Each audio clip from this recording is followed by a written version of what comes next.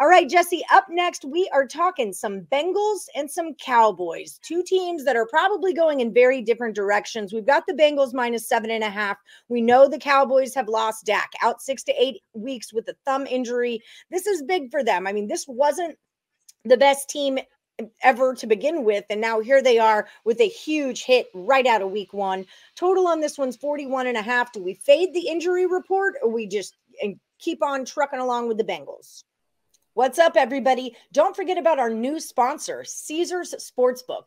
They're giving you up to $1,250 in a risk-free first bet and 1,000 Caesars reward points and 1,000 Caesars tier credits. This is big time value for all new accounts. All you got to do is download the app onto your phone and use the promo code MORNINGFUL, or check out the description of the video and click on the link. Well, I certainly don't think we keep on trucking along with the Bengals. In their loss to Pittsburgh last week, their offensive line looked scary. Burrows threw 4 picks. He was sacked 7 times. And if you watch the Tampa-Dallas game, as bad as Dallas's offense looked, their defense looked great. The Bucs only they basically won that game with their kicker. They scored 4 field goals. Tom Brady threw for just 212 yards, a touchdown and a pick. That's a lot of points for a road favorite, the way they looked last week.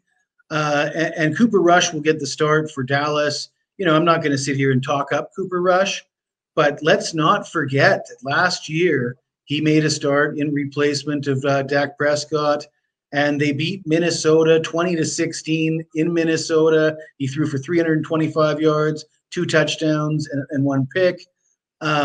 Now they're getting 7.5 points at home.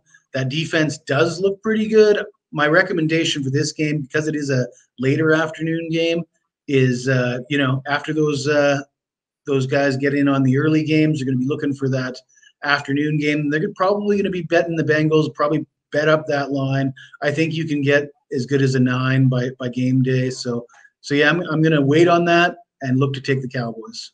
Yeah, maybe a lot of overreaction here, because this line started at Bengals +2.5. Now we're seeing a -7.5 and 98% of the cash on the Bengals. I mean, I'm pretty sure Vegas doesn't want to pay out 98% of the bettors, and one thing I do a lot in the NBA is fade the injury report. Everyone thinks that this happened, and so now this must happen. Fading the injury report is sometimes the way to make some cash. So that's what we're going to roll with. People at home, if you want Jesse the Iceman Schule's premium plays, head over to picksandparlays.net and use that promo code NFL to save you 20% off whatever's in your cart at checkout.